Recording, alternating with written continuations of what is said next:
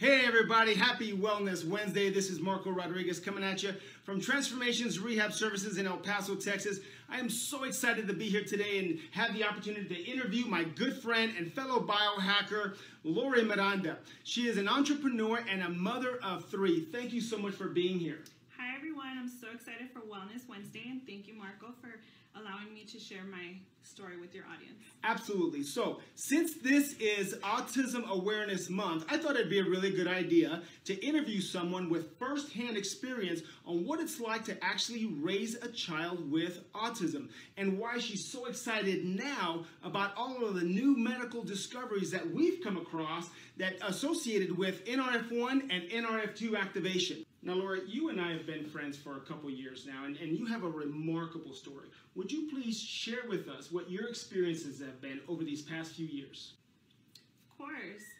Well, our journey began when my oldest son, Anthony, was diagnosed with autism at the age of 2, and his pediatrician basically told us that there was nothing that we could do for him except put him in speech and occupational therapy.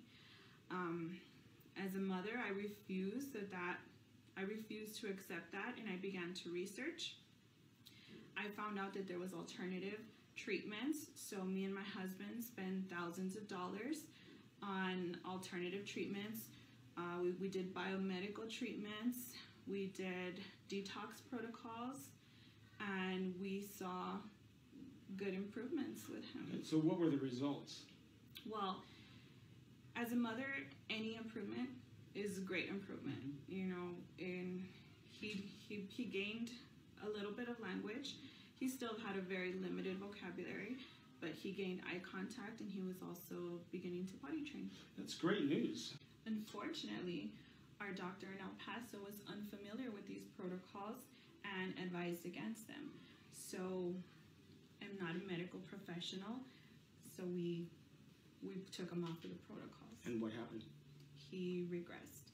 He lost his eye contact. The little speech that he had gained, he completely lost all forms of communication, and he began wetting the bed at night again. All of this happened after you stopped the detox protocol. Yes. But before the detox protocol, he had been making progress. Yes, he began making progress once we started the detox protocol. Wow. So that was how long ago? That was a couple years ago. Okay. And what's happened to you all in the last year or so? Well, fast forward a couple years, we had him on, we were trying the gluten-free, casein-free diet. That seemed to help a bit, which the doctor approved of. But recently we were introduced by Marco and Diane, NRF1 and NRF2, and I am so grateful to God. I always give the glory to God first, and I believe that God brought this into our lives for a reason. And what's happened with Anthony? I'm sorry, I always cry when I think of him. He began engaging in communication with other people. He's beginning to show me humor. He's recalling things. He's recalling his days. He can tell me how his day went at school. He can name his friends. He sings the song Despacito. He loves that song. He's so funny. He's even telling me that when he grows up, he wants to open a taco truck. So who knew we had an entrepreneur? Like mother, like son, right? Exactly. Yeah. And I'm getting to know my son at 11 years old now. I'm getting to know him. That's amazing. Thank you so much for sharing that. And what, if you could say anything to the parents, to our audience out there, what message would you have for them? Don't stop.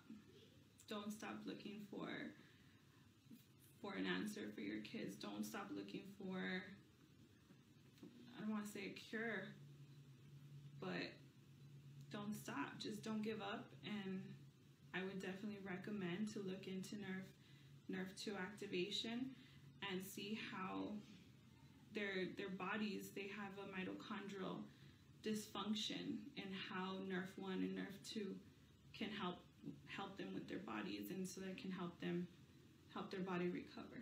And what you're referring to there is that, and I don't know if our audience knows that, So there have been a lot of studies on autism, and what they're finding is that persons diagnosed with autism have several things in common. One of them is poor gut health. The other one is mitochondrial dysfunction. The next one is high levels of oxidative stress. In fact, you had mentioned that Anthony had the oxidative stress levels of what? 46-year-old. He had the oxidative, and how old is he? At that time, I believe he was 4 years old. So he was 4 years old, and he had the oxidative stress levels of a 46-year-old man, right? That's unbelievable. Now, if a 46-year-old man shouldn't have the oxidative stress levels of a 46-year-old man, much less a small child. So high levels of oxidative stress are certainly a big factor in persons with autism. They also tend to have very low glutathione. And of course, all of that equates to having inflammation in the brain. And so what we found is all the research points out to NRF1 is clinically proven to boost mitochondrial biogenesis.